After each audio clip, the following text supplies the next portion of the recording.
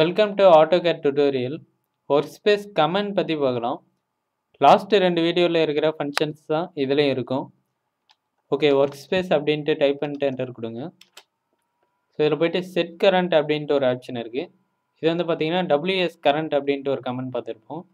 So அதே போல் தான் அதில் போய்ட்டு என்ன Workspace வந்து நமக்கு வேணும் அப்படின்றத வந்து டைப் பண்ணிக்கலாம்.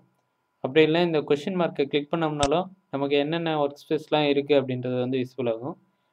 செலக்ட் பண்ணிவிட்டு காப்பி பண்ணிவிட்டு பேஸ்ட்டும் கூட பண்ணிக்கலாம். ஸோ இப்போ பேஸ்ட் பண்ணிவிட்டு என்டர் கொடுத்தோன்னா இந்த Workspaceக்கு வந்து நமக்கு வந்து சேஞ்சஸ் ஆகிடும். ஓகே, அடுத்த ஆப்ஷன் பற்றி பார்க்கலாம்.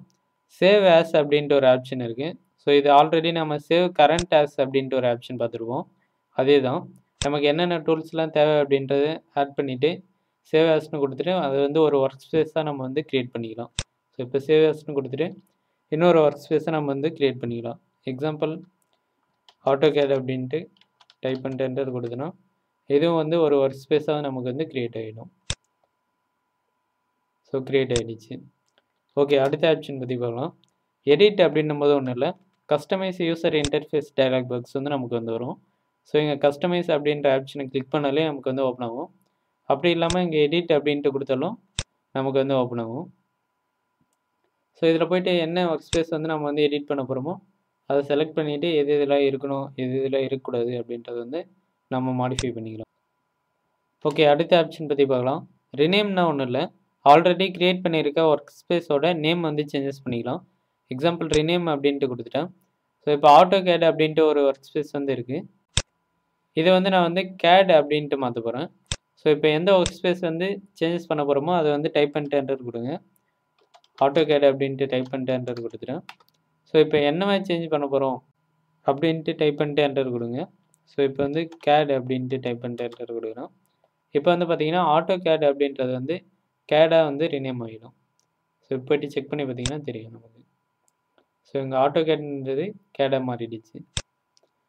ஓகே, அடுத்த ஆப்ஷன் பற்றி பார்க்கலாம். டெலீட் அப்படின்னும் போது ஒன்றும் இல்லை, ஸோ Workspace வந்து நம்ம வந்து டெலீட் பண்ணிக்கலாம். என்ன Workspace வந்து டெலீட் பண்ண போகிறோமோ அதை வந்து டைப் பண்ணிட்டு என்டர் கொடுக்கலாம். அப்படி இல்லை இந்த கொஷின் மார்க்கை கிளிக் பண்ணோம்னா என்னென்ன Workspaceலாம் இருக்குது அப்படின்றது யூஸ்ஃபுல் ஆகும். Example properties draw and modify Workspace வந்து நான் வந்து டெலீட் பண்ண போகிறேன் அப்படின்னா செலக்ட் பண்ணிவிட்டு Ctrl+C Ctrl+V கொடுங்க. அப்படி இல்லைனா டைப் பண்ணிட்டு என்டர் கொடுத்தாலும் நமக்கு வந்து டெலீட் ஆகிடும். ஸோ எஸ் அப்படின்ட்டு கொடுத்துருங்க. ஸோ இப்போ வந்து டெலீட் ஆகிடுச்சு. இதில் போய்ட்டு பார்த்தீங்கன்னா நமக்கு வந்து இருக்காது. ஸோ அந்த ஆப்ஷனே வந்து இருக்காது. ஓகே, அடுத்த ஆப்ஷன் வந்து பார்த்தீங்கன்னா செட்டிங் அப்படின்ட்டு கொடுக்கும்போது Workspace செட்டிங்ஸ் டயலாக் பாக்ஸ் வந்து ஓப்பன் ஆகும். ஸோ இது லாஸ்ட் வீடியோவிலே பார்த்துட்டோம். ஓகே, தேங்க்யூ ஃபார் வாட்சிங்.